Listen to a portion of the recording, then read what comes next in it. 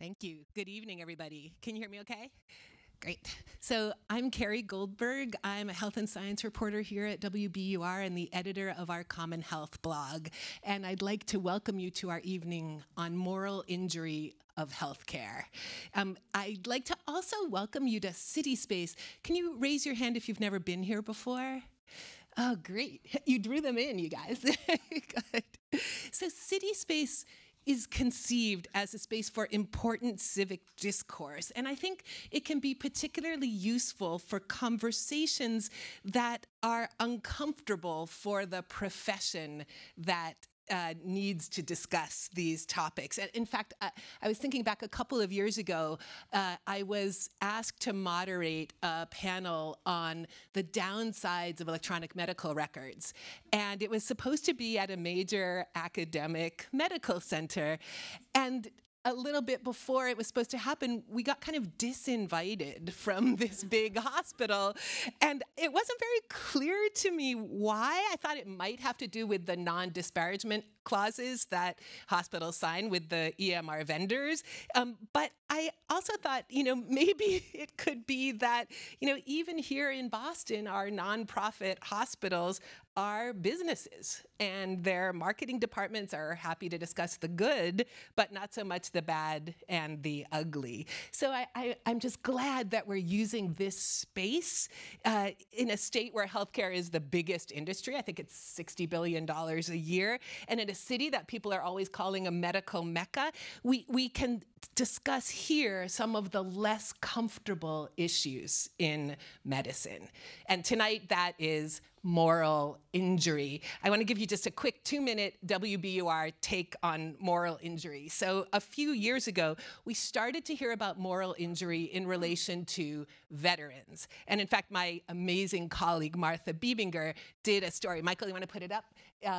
About you've probably heard of a MacArthur genius locally, a VA psychiatrist, Jonathan Shea, who developed the concept of moral injury. And he was talking about how, here's what Martha wrote, that he would hear these stories again and again, and Shea constructed a pattern. A soldier betrays his or her sense of what's right under orders in a high-stakes situation. By the mid-1990s, he started calling the condition that results moral injury. Imagine someone you trust telling you to do something you feel is deeply wrong in a possible life and death situation, and you do it. So Martha wrote that back in 2013. And by the way, she noted that Shea pointed out that the concept of moral injury comes right out of the Iliad and thousands of years of war. Okay, so then in 2018, I did a story about moral injury in the other kind of vets, veterinarians. And it's incredibly widespread. A really interesting study found that more than 2/3 of veterinarians reported experiencing moral injury. And the local veterinarian at Angel Animal Medical Center who did this research said, we're in the really unenviable and really difficult position of caring for patients, maybe for their entire lives, developing our own relationships with those animals, and then being asked to kill them. So that was the veterinarian aspect of moral injury. And then tonight, we will be talking about the healthcare version. And Michael, you can put up Wendy's post. So this post was just recently on CommonHealth. It's gotten more than 55,000 clicks, and it's clearly having tremendous resonance. So that's tonight's topic. Also, before we get started, I'd like to give a shout out to two very special guests. Is Steve Bergman here? Yes, so anyone who read, also known as Samuel Shem, anyone who read House of God, or he has a new book out called Man's Fourth Greatest Hospital, right? Fourth Best Hospital, sorry, I had to change the name a little more. He is here, and is Will Lautzenheiser here?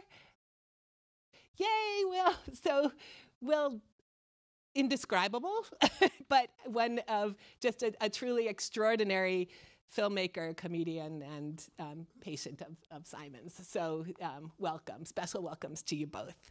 Okay, format of the panel is that each of our panelists is going to speak for about 5 minutes telling their story.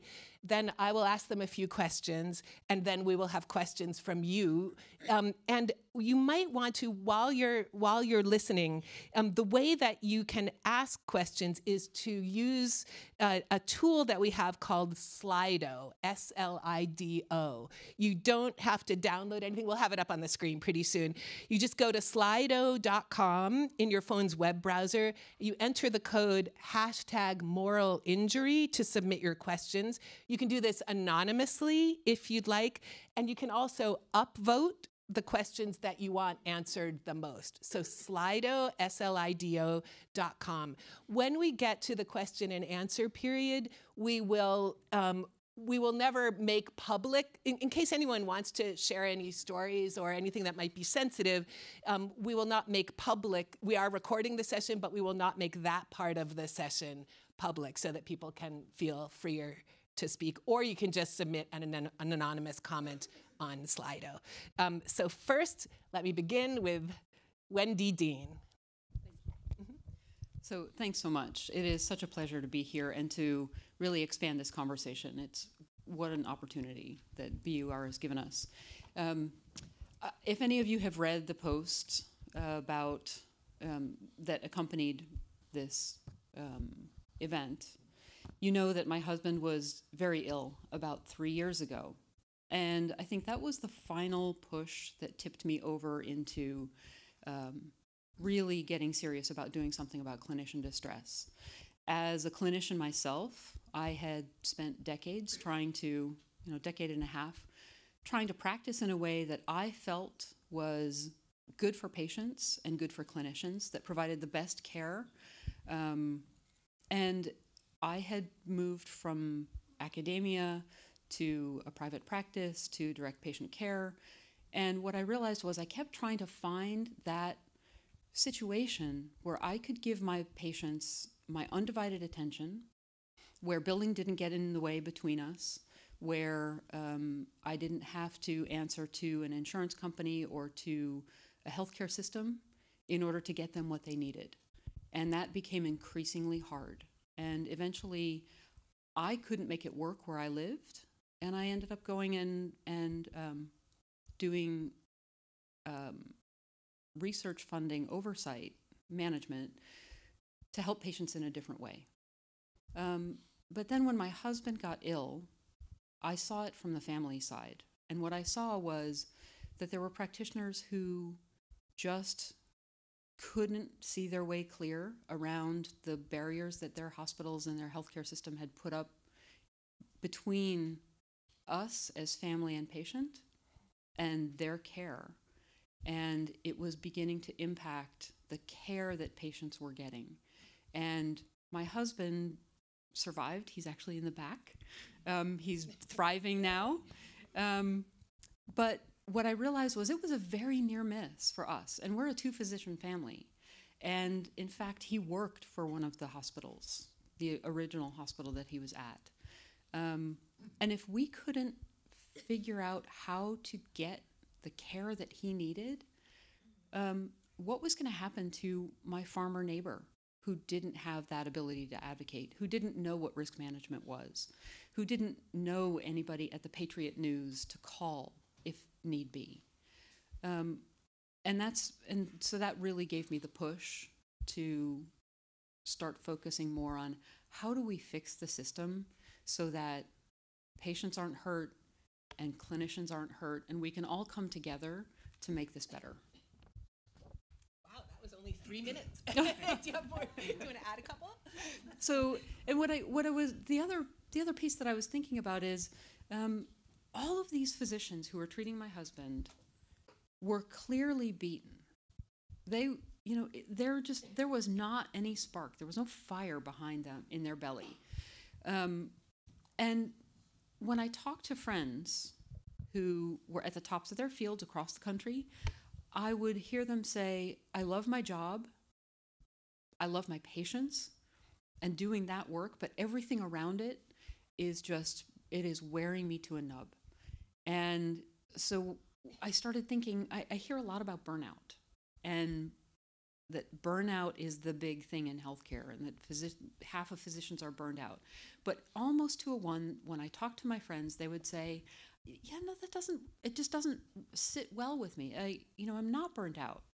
I'm tired of all of the sort of housekeeping things I have to do, and I'm tired of the wedges that are between me and my patient, but I still love my work." And that's when I started thinking about what might be the other, what else is going on here? And as Simon and I started talking, we started saying the problem for us is that we made an oath, we made a promise to our patients that we would put them as a priority always.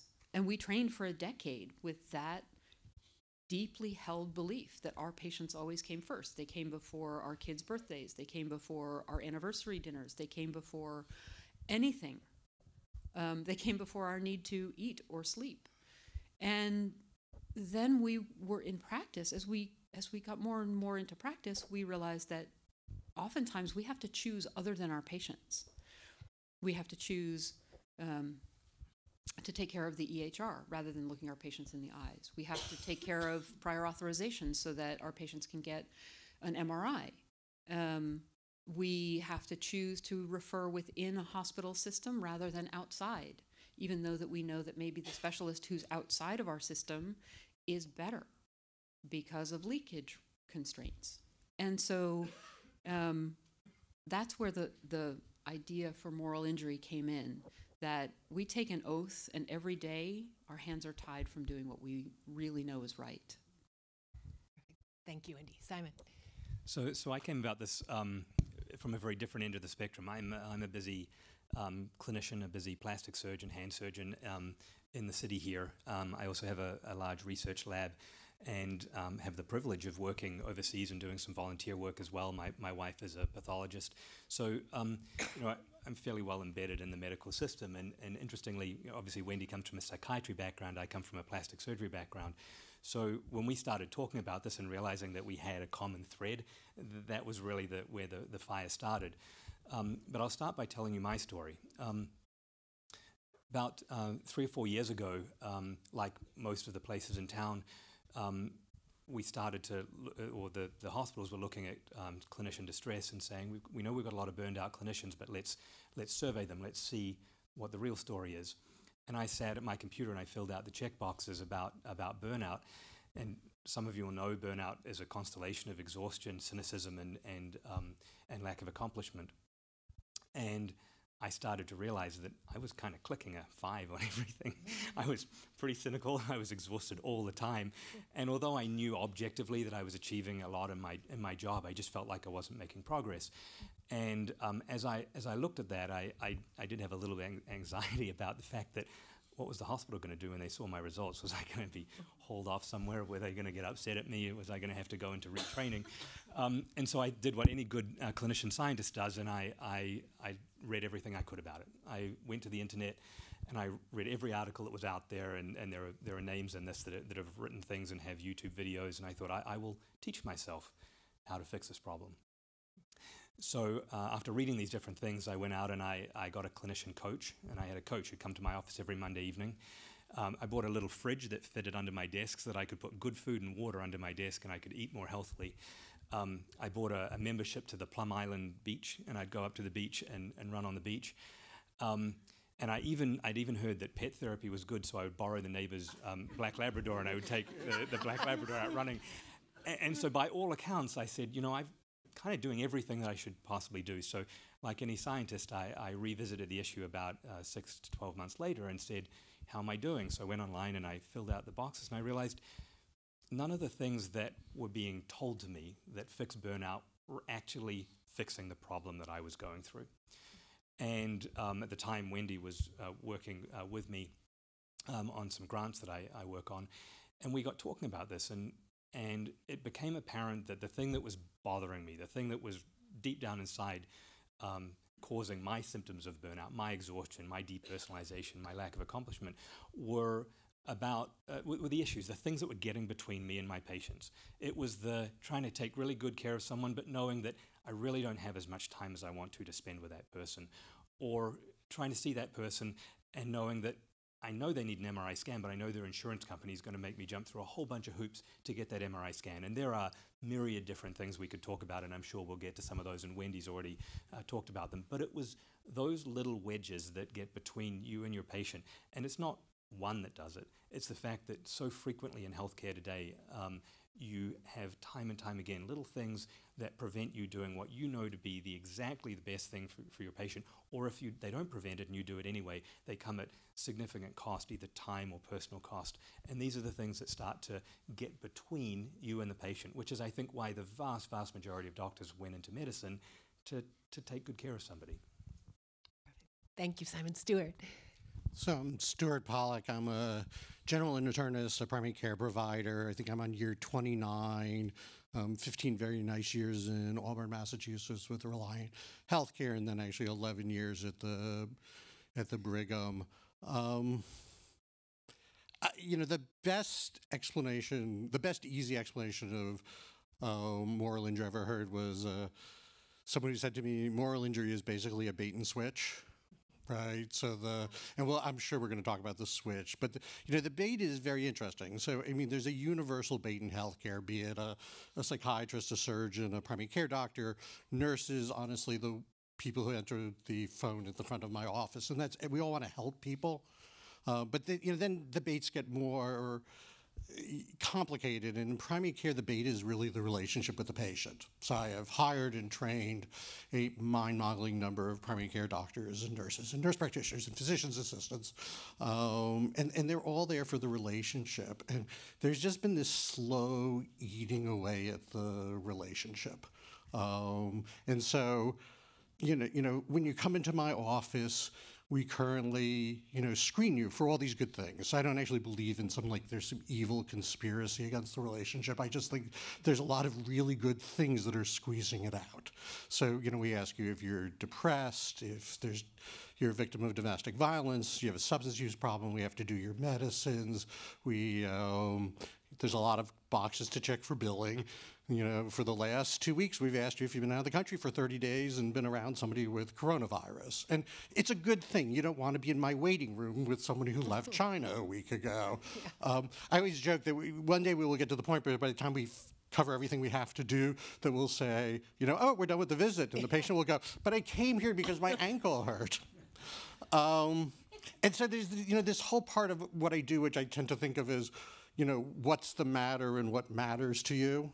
Right? And what matters to you, the getting to know the patient as a human being and their values, that's the benefit. That's why PCPs do this. And we're just sort of running out of time. And so, I tend to think of this as, death by 1,000 cuts. It's not that I'm making some horrible decision about whether you can have the drug or not. Right? I'm making this decision in every visit is, do I stop looking at the computer and stop clicking and pay attention, because this is like a key moment and I really need to be very actively listening. And every time I do that, I know, well, my son is 30, but after the kids go to bed, that I have to go on the computer and spend a couple hours because I didn't do it during the visit. And you just do that over and over 20 times a day, and it just slowly eats at people. Thank you, Stuart. Elizabeth. Howdy, y'all. My name's Elizabeth. I am a legislative fellow and healthcare policy analyst at the Texas Public Policy Foundation, which is in Austin, Texas. It's a liberty-minded free market think tank. And my story is actually about my mother. This time last year, after beating stage 4 colon cancer, her insurance company allowed her to get genetic testing to see what else potentially could come up in her future due to her family history and also with her age. She's only in her mid-50s. And everything came back clear, except she did test positive for the BRCA2 gene. So because of that, and due to her family history and such, her and my dad decided that she should go through the preventative double mastectomy and hysterectomy. So St. Patrick's Day last year, she underwent that surgery, and it was completely fine, 2-night stay, perfect. While she was going through that surgery, she had told the plastic surgeon who was going to complete the stitching up at the end, sorry for the layman terms, that she didn't care how it looked. She just wanted to be there to see her grandkids in the future. So just make it whatever. Being a good plastic surgeon, he was like, I'm going to make this look pretty. And unfortunately, within 4 weeks, the stitches opened up. So that was April. to the point where she almost missed my graduate school graduation in May down in Texas. So couldn't find a surgeon in time to fix those stitches, and then it was a constant battle just to find a surgeon and a time to do the outpatient surgery to fix those stitches. On her birthday, July 22nd, she finally found a surgeon and a space to do so. So she went to the North Shore of Long Island, where they live, outpatient ward, supposed to be in and out. Dad dropped her off in the morning. My sister was supposed to pick her up that afternoon. As she was waking up from the surgery to fix her stitches, she found out that the insurance company, her employer-sponsored insurance company, denied her a machine that she was required to go home with, which would, and again, sorry, layman terms, hold both sides of the stitches together like a suction cup so they wouldn't open again, to really make sure this one and done, no more problems. So she wakes up from surgery and is informed that she won't be getting this machine. And the doctor who had prescribed it was like, well, I can't send you home without this machine because we're going to have the same problem again in 4 weeks. And then went a 4-day battle between her physician and her insurance company, with the insurance company basically playing provider by saying, we're not sending you home with this machine. So again, on her birthday, stuck there for 4 days, which the visit ended up costing way more than the machine would have to the insurance company to begin with. My parents run a small business on Long Island. Since she was planning on being an outpatient day, she hadn't gone ahead and done the administrative paperwork for the week, so then people's payrolls were delayed. And this whole big mess ended up happening. Thankfully, on day 4, the insurance company finally gave in and allowed her to have the machine. But at the end of the day, she was completely disheartened. I would call her every day from Austin and be like, all right, what's the update? To the point where by day 3, she was like, stop calling, because I'm just going to keep getting upset, because no one likes to stay in an inpatient ward in the hospital. It's not the best time. Thankfully, it all worked out, but at the end of the day, she was so disheartened by her insurance company. The doctor was getting frustrated at the system, trying not to take it out on her because he was just so angry he couldn't send her home. Obviously, my family, I'm in Austin. My sister lives in Pennsylvania. Thankfully, she was able to go home. Just a really rough time. While we can't be there to help her, even though she should have gotten the help because this was a prescribed thing, and the insurance company just said, nope, not today. So we've just heard the stories of what basically landed you all here. And they are stories that I think hundreds of thousands of physicians and probably millions of patients would have similar stories, or at least along the same themes. So my first question is, so why aren't you accompanied by masses and masses and masses of people as you come out with sort of a campaign to say, we need to talk about this and this needs to change? Where is everybody? Well, I'll start with it. Yeah. I think there's a bunch of different reasons, and they're different for everybody. I think that there is some sort of fear behind it. I mean, it takes a little bit of energy and a little bit of courage sometimes to talk about these things, and there's fear about your job in some situations. I mean, I think we work for supportive places that understand what this is about, but that's not true for everybody. Mm-hmm. I think, secondly, people are absolutely exhausted.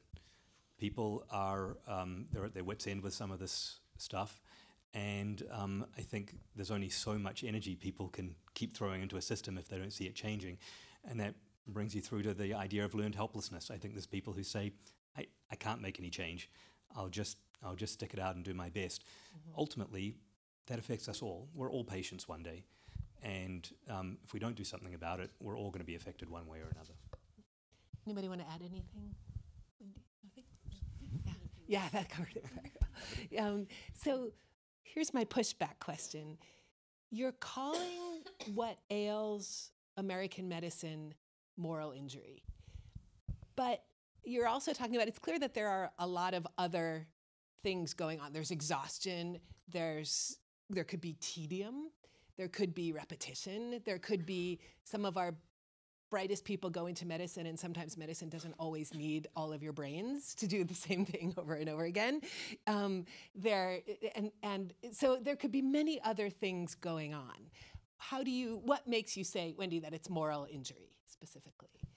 Well, what's really interesting is we had that same question. So when we did the original article, when we wrote that original article, it was a thought experiment that we said, here's a way for us to conceptualize what we think is going on, but we don't know if anybody else is going to agree. And just to back up the original article in Stat. In Stat Yeah. News, thank you Yay, very Stat, much. if you're here, yes. Yeah. Pat Scarrett? There. Thank you. Thank you, Pat. So Stat News was very gracious and was willing to take a risk with us and to say, all right, let's throw this out to the medical community and sort out whether it really resonates with anybody or not. And I think to date, Pat can correct me if I'm wrong, but it's somewhere north of 250,000 downloads of the article, and it's still going. It was the third most read article last year, even though it was published in 2018. And you were just in the Washington Post. We were just in the Washington Post. The British Medical Journal has picked us up. JAMA has picked us up. And the article for you also gained a lot of traction with 55,000 views. So I think what that says is this resonates profoundly.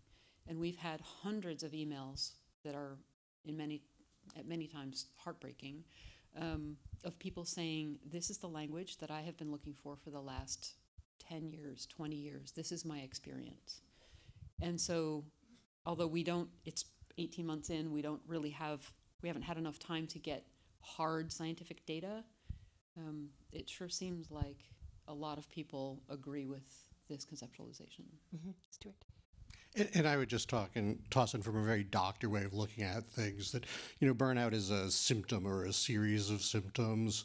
And it is, one of the things you learn is, treating a symptom without knowing the underlying problem is a little bit dangerous, right? So if you give you pain medicines for your broken leg, but I don't actually fix your broken leg, it actually doesn't turn out well. The other thing you learn is, a lot of different diseases can cause a symptom. So, from my point of view, I don't think it's just moral injury, but I think it's definitely one of the underlying causes. And like you said, I think we went through this stage where we were just going to treat the symptom. If you just got a massage and ate healthier, this would all be fine. And I don't think that's actually worked out. And again, no, don't knock it. When your leg is broken, we still treat your pain. But you really do have to get at the underlying causes. So you're saying moral injury could be a significant underlying cause of burnout. I would, again, I don't think anybody's really taken apart that way, but again, it resonates with people. When you talk to doctors and nurses, there is this sort of that's it kind of moment. Yeah, bingo. And I think, as Wendy said, we are collecting stories. The number of people that have emailed us their story, and they're not little trivial stories. These are full page, hey, this happened to me, this happened to my father, this happened to people I know. We literally have folders and folders of this stuff, people telling us these stories that we've heard over and over again, which are fabulous in one sense because it validates what we're talking about. But as Wendy said, at the same time, it's heartbreaking that there's so many people that are pushed to the point of even just sending an email about this stuff. People really are profoundly affected. So what are you going to do with all those stories? We're just trying at this point to not get buried in them. But at some point, I think that's our data that says this is what's wrong with the healthcare system, and this is the evidence of what needs to change. And so we are compiling them together. We're looking for patterns, and we will start developing initiatives for how to change those big patterns. And no one else was really doing that. There was no other mechanism except for maybe complaints to boards of medicine or something, right? There have been efforts to address burnout at the symptom level, a little bit like what Stuart was talking about. There have been quite significant efforts, but a lot of those focus around things that are symptom relief. It's a little bit like the person who has pain, they get pain medication. Well, if somebody comes in and says they're exhausted, you send them on a weekend retreat. If somebody comes in and says they're struggling to relate to their patients, you send them to a yoga weekend. These things, and I say it not sort of seriously as well, it's literally the level of some of the stuff. And it's not done maliciously, it's done with very good intention. Yeah. What can we do to help you when you're struggling? But we're not getting at the cause of it. So there were things being done, they just weren't attacking the cause of it. Got it. So I think there's a glaring political question that needs to be asked, which is, I think to me the most noteworthy phenomenon of this political season, setting aside the personalities involved, is that healthcare is by far the biggest issue on everybody's mind, and there's been an amazing visible upsurge of discontent with our healthcare system as it is. So how does your work and the things that you're pointing out, how do they translate into political action if they do? Elizabeth, let's start with you. Yeah. So I think the first thing to recognize is this isn't a red-blue issue, right? My parents are in New York, we're in Massachusetts right now, but this is also seen in Texas. So it goes across the spectrum. At the end of the day, it's hard to say if changing our healthcare system so radically to something like single payer will change anything, or in the opposite direction of having no government involvement whatsoever. At the end of the day, any policy area that should be discussed by politicians during this election cycle or in the future when they're making policy is how to get patients back into that patient-doctor relationship. That's what should be at the heart of your healthcare. It shouldn't be patient, insurer, doctor. It should just be patient directly to doctor. Whether that's by giving more choices through, I do a lot of research studying the expansion of health savings accounts so people have more options when determining their health care or direct primary care. It will be hard to say just to see how it actually plays out. But again, this isn't a conservative liberal issue. It's just bringing it back to physician and patient issue. So, and you work at a conservative think tank, right? I do work at a conservative think So tank. How about a blue state view? Yeah. I mean, Not that it's red and blue. Yeah. we've heard from people in all sorts of different systems. I mean, we've had people. I mean, I was in London this weekend and meeting with the Royal College of Physicians there. We've been to. We've heard from Canada. I grew up in New Zealand. We've certainly heard from New Zealand, Australia, Japan, Mexico, South Africa. It's everywhere. Germany. Like people are saying it's happening everywhere. It's not our healthcare system. People are saying they've got a problem with this, and so what that tells me at least is it's not a system-specific thing. Now, there are different aspects to each system which drive this kind of thing. For example, when you have a system like in the UK, your goal is to save money for the system, right? As opposed to make money for an insurance company, et cetera, et cetera. But nevertheless, whatever system you're in, there are drivers that create these continuous double binds about trying to take care of the patient, but something getting in the way of it. And it doesn't matter what that something is. Yeah. Are there countries where they don't seem to have a problem with it? We haven't come across them yet. Wow. But that, to be fair, there are places we've been to that seem to be doing better than other places, and there are a number of different reasons for that. Most often, having clinicians at the helm of what's going on. Oh, that's interesting. Right. Stuart, did you want to say something? I mean, I don't know what year of Romney care we're on at this point, but we've proved that universal coverage doesn't equal universal access.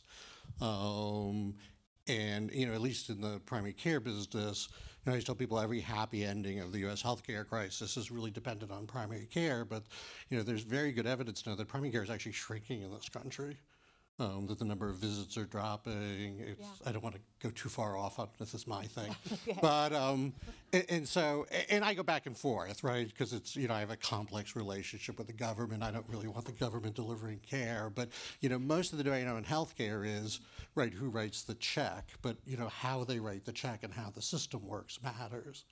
I mean, part of the problem in healthcare is we just keep getting better. Right? So we keep inventing things that work, but we haven't changed the delivery system, right? So I'm in the same still 15-minute visit that we were in the 60s, but in the 60s, diabetes care was like 2 insulin, you boiled your urine to see if there was sugar, we tracked like 3 metrics. Now I have hundreds of medicines and honestly 20 metrics we follow around quality, and it's the same visit. Okay, so that leads us to what is to be done, Wendy. Yeah. So I think that this is it is a complex question, and the bottom line is no one person can do this alone. No one organization can do this alone. Physicians can't fix this on their own. We need a coalition of physicians and patients who are working together as a community to change how we think about healthcare, and I think to align what the incentives are across all of the stakeholders. So across the hospitals, the insurers, even the government needs to align what its incentives are, so that it all focuses on getting the patient the care they need and allowing physicians and other clinicians to provide that. Simon? And Wendy sort of said it perfectly, but the way that we've been conceptualizing that concept of aligning those incentives and trying to bring care back to healthcare is three parts. Valuing clinicians, because they're a key part of the care you get. Valuing the relationship between clinicians and patients, because as we've talked about, putting the patient front and center is what really strengthens that relationship and matters perhaps the most out of all of those things.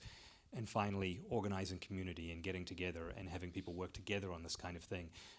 Because as Wendy said, there's no one person that's going to be able to do it. But I do think we need to take both clinicians and patients into that group and have people recognize that this isn't a doctor problem and it's not just a patient problem, it's actually all of us together. And although we're all clinicians, we're also all patients at various times, and we need to remember that. And we can go into the weeds on it about electronic healthcare records, which are obviously a big thing, about the different payment structures that we have, about the way our hospitals organize things that they do. These are all minor parts of it, but if we value clinicians, we value the relationship, and we get together and work together, those are the three key tenets. Stuart or Elizabeth, do you want to add anything? Stuart, yeah. I mean, I'm going to sort of echo what they said. I mean, fundamentally, for a system where we take up a huge amount of the gross national product money that could be spent on other things, and where, again, it's not just physicians, but it's nurses. Half of people in healthcare are burned out, and generally patients aren't real happy with the healthcare system. Things don't change, and they don't change because, honestly, life isn't that bad if you're a pharmaceutical company or an insurance company or, honestly, even a hospital system. And so it seems to me that, any change in healthcare is a coalition of, the clinicians and the patients, because that's honestly who's suffering. Elizabeth? Sure. And from a patient family perspective, while sometimes it's hard to share your story and talk about in a forum like this, or even to your family, friends, or your physician, I think just having these moments to share your story will help move the needle, hopefully, in the right direction. Okay. And our panelists will be around for a few minutes, I think now. Please join me in thanking them for all. Thank you.